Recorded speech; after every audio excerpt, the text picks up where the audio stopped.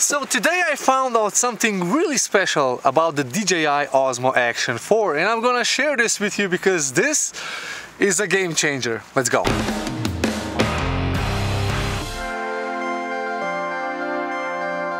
So I actually had to go inside because there was a dog barking constantly.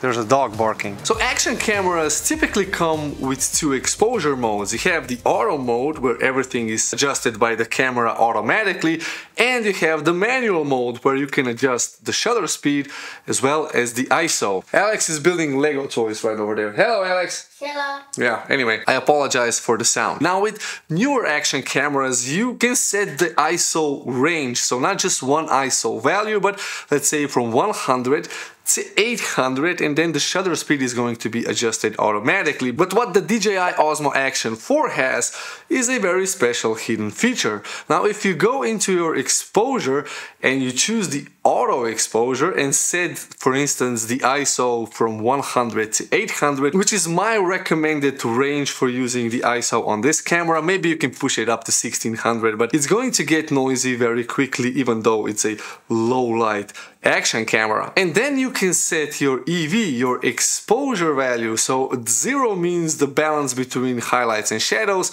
If you put EV into the minus, means that there's going to be more dark areas, so you're underexposing the shot, and if you go into the plus, you're overexposing the shot. But whichever setting you set, you can see that the shutter speed is changing accordingly. Now, that's not a big issue, but with action cameras, it actually kinda is. If you set your shutter speed too low, for instance, anything lower than 1/100th of a second, it's going to result in very blurry and mushy images because the stabilizer on these action cameras requires every frame to be sharp and not motion blurry. This way it can stitch images together and give you a nice, well-balanced, rock-steady looking footage. But if the shutter speed is too slow, then every image has a little bit of motion blur, which means that the camera is having trouble figuring out how to stitch the images together. So therefore a 1/100th of a second lower cap for the shutter speed is kind of a necessary thing, and you can actually set this on the Osmo Action. Well, if you tap on the shutter speed button right there on the top left, you actually switch from exposure value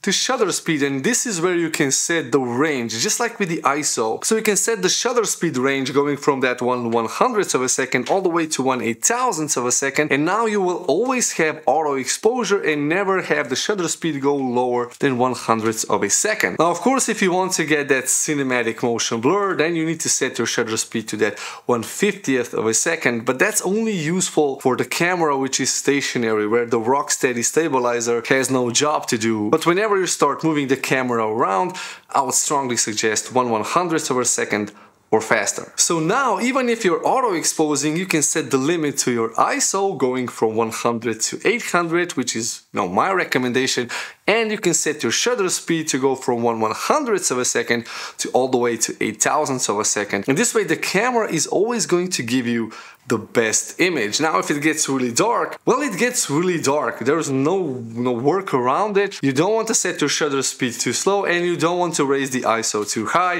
Maybe ISO 1600, 3200 is already pushing it, and you'll definitely need to do some denoising in post-production. And there you have it. So what are the best settings that you can set this camera to? Well, choose the high efficiency video encoding codec. This is going to give you the highest bitrate and the smallest file size. Then choose D-Log M, which is going to make your videos 10-bit. Of course, that requires a little bit of post-production work. Now you can find the LUT, which transforms the D-Log M into regular Rec 709 footage. You can find that down in the description. And it's the official LUT, which you can also find on DJI's website. And if you set your exposure to auto and limit the ISO from 100 to 800, shutter speed from 1/100th to 8,000, well, then you have everything that you need. I'm also always shooting this with 25 frames per second because we live in Europe and our lights vibrate at 50 Hertz, so that's twice the 25. This is why, all the lights are not vibrating. And for those slow motion shots, remember, always make your shutter speed twice as fast as the frame rate. So if you're shooting with 100 frames per second, then the minimum shutter speed should be 1/200th of a second for 25 frames per second, the minimum shutter speed should be 1/50th, but you should set it at least 1/100 because of that image stabilization. So anyway, I hope you found this video interesting. If you're new to the channel, consider subscribing.